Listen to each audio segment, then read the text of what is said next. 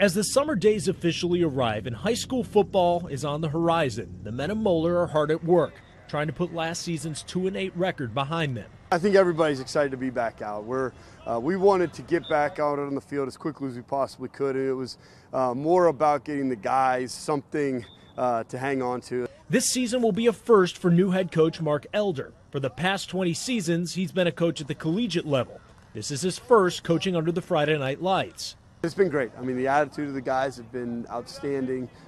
This is a place with a ton of pride in football, and the expectation levels are high.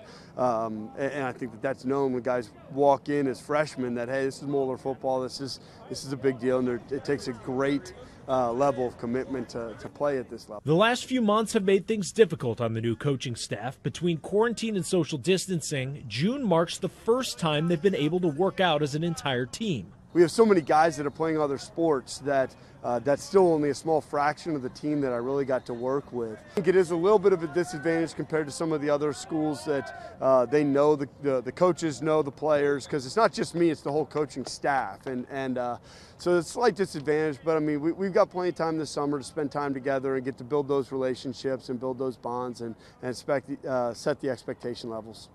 The workouts don't look quite like they're used to, with social distancing guidelines keeping players apart and limiting to just how much they can do. But just being together on the football field again brings a sense of normalcy for the players and coaches alike. There's been a lot of frustration. A lot of the guys struggle with the social distancing, not being able to see their friends and things along those lines. So we wanted to try to get out as quickly as we could. We didn't do anything in the weight room on the first week. We just wanted to get them out and do something together as a team so that they could feel like they're a part of something again. At Moeller High School, Chris Renkel, Local 12 Sports.